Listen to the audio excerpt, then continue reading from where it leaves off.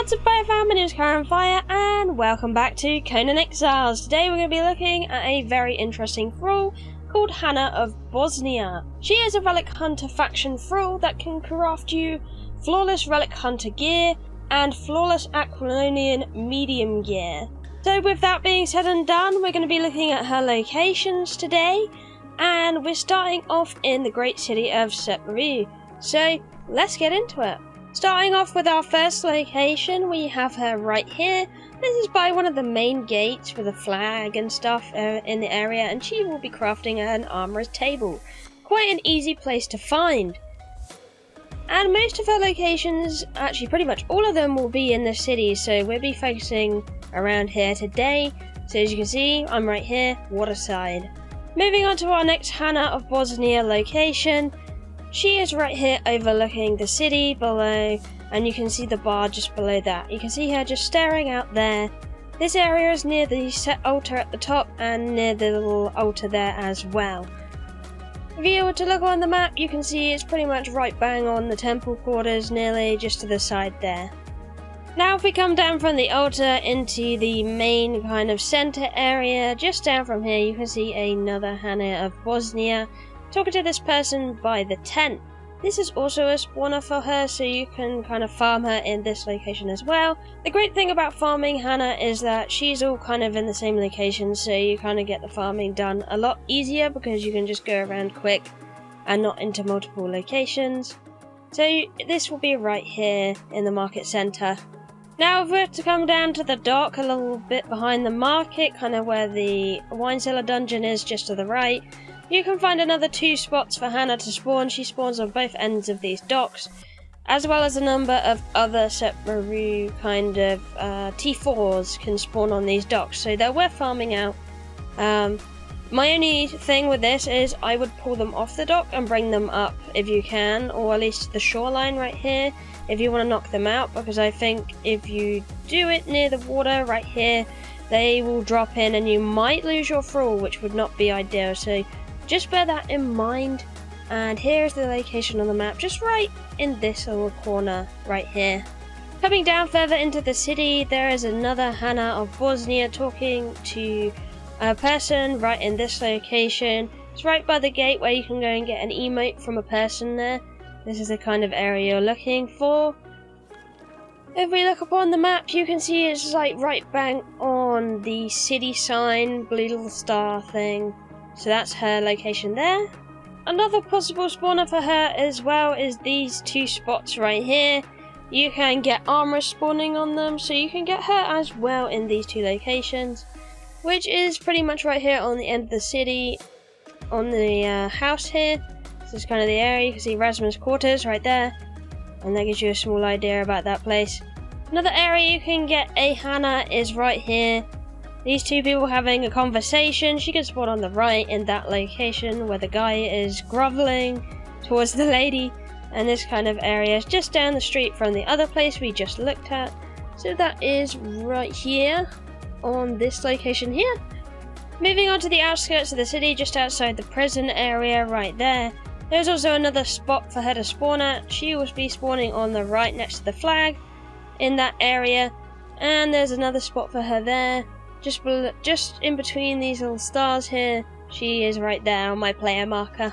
And that is pretty much all of her spots that are currently available on the map. So all in the Set City area, you can find a Hanar of Bossonia. Now we're going to be talking about what she makes, what it costs to craft what she makes, and stuff like that. Now Hanar will work in both normal armourer's bench and improved, but beware. You can make normal flawless in that one, but you can make epic flawless in that one, and there is a difference. So there is more armor if you were to make it with these kind of materials than the one over there. Considering you'd probably want the best of the best if you're going to put the effort in and get one of these, I want to show you the crafting cost of the epic flawless. Starting off with the flawless Aquilonian braces, we have 1 perfected medium gauntlet lining, 22 iron bars and 7 hardened leather. The flawless Aquilonian chest plate, we have a perfected medium chest padding, 22 iron bars and 7 hardened leather. For the helmet, we have a perfected medium helmet padding, 22 iron bars and 7 leather. For the sandals, it's a perfected medium boot lining, 22 iron bars and 7 hardened leather. And for the tasset, it's a perfected medium legging lining, 22 iron bars and 7 hardened leather, so pretty much all the same crafting costs. Now we're moving over to the Relic Hunter in Flawless Epic Grade. We're going to start off with the Hunter boots. It is a perfected light boot lining, 15 thick hide and 4 layered silk. For the Relic Hunter gloves, it is a perfected light gloves lining, 15 thick hide and 4 layered silk. For the Flawless Relic Hunter shirt, it is a perfected light chest padding, 15 thick hide and 4 layered silk.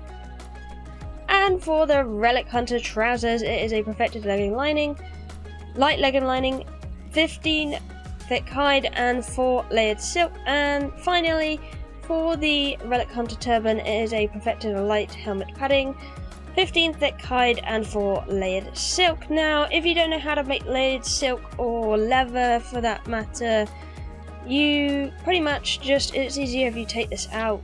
You can see there are several recipes here. Make hardened leather, it is leather, thick leather, alchemic base and oil, and to make layered silk is silk and alchemic base. To actually be able to get the stuff for this, like the feats, you need to go in your armor tab and you actually need to learn XL epics, and you can see they're included in the bottom. So you will need this anyway to get the improved armorer's bench, so it should be all and ready there for you. And you will need the previous feats as well to be able to learn this. This means getting the hidden Relic Hunter armor stand, which I'll show you where to get it in a minute. And that also means learning the Great Civilizations armor. So you can see that is the medium set in this armor category. So there you go. And just in case you were going to make the cheaper version, I thought I'd quickly just briefly show you. I'm not going to talk about crafting costs, but you'll be able to see them on the screen. They don't need perfected anything, it's just like medium and a bit of hide from something. So for the Aquilonian stuff, it's like steel and rhino hide you'll need throughout the set for this kind of thing if you want it in normal flawless. And if we were going to look at Relic Hunter stuff, so here we go. That's just silk and normal light linings, so as you can see there, quite simple recipe to make. So just bear in mind there can be a difference and that can be applied throughout normally. So let's have a look at how they look now. Starting off with the epic flawless Aquilonian kind of look here. I really like this set, honestly. It was one of my favourites with the helmet being all Spartan and stuff like that. But it's a really lovely set. Same applies when you turn it into the male version, and you can see it's got a lot bigger. The skirt is a little bit longer. There you go. There's the Spartan kind of look. This armor will give you 455 armor. It's a medium set, and it will give you 2 bars of heat protection throughout the whole entire set. It gives you a +9 in agility, so if you're looking to be an agile person, then this armor is very good for that. Now moving on to the Relic Hunter, if you really want to look like you belong in Set City, then this is kind of the look. You have the backpack on the back. This is the male showing it off right now. And this is the female version here. You see the little curly shoes. She also has a backpack. And there you go. That's the look. Now if we go inside the inventory, it is a light set 160 armor. And it also has 2 bars of heat protection. Now this armor is quite different because it gives you a mixture of things. It gives you +4 in encumbrance and +5 in survival. So it is quite good if you want to use it as a farming set, so you could go for survival and put it up to hard worker perk. And then for encumbrance you can have the weight all the way up. So it is a nice set to make if you want to go farming in. Now quickly, if you don't know where the Relic Hunter hidden armor is, I already did a hidden armors video, but I do need to update it because it's getting quite old now. You can see right here there is the big middle piece, but here is Rasmus' quarters, right here, with the half open door. If you didn't know, just a little tip, if you have a Rasmus key from the Witch Queen, that's the door you open. But we're not interested in that for today. We're actually going up to see this little mannequin here. I'm going to click on it and there you go. It will give you the Relic Hunter armor and the Relic Hunter epic. And that's how you get those. And for a map reference, here it is. It's on top of the house right there. So there you go. But anyways, I hope this video helped. If you would like to see other videos like this, then I do have some linked to my Conan Exiles playlist below, or if you search Kiahonfire and then the full name, you'll probably find one of them as well. If you have any suggestions for thralls you'd like to hear from, I'm going to be doing a bunch of them, but if you'd like them to be put in front of the list, then I can prioritise different thralls to show off in different videos. And I just want to say a quick thank you for anybody putting out suggestions and stuff like that on improving these videos and whatever else I do. I do appreciate constructive criticism, and it is very good to hear back from you. Just like the person who suggested male and female thing, I thought that was a brilliant idea, so thank you. But anyway, thank you for watching, I love you, and I'll see you in the next one. Bye bye!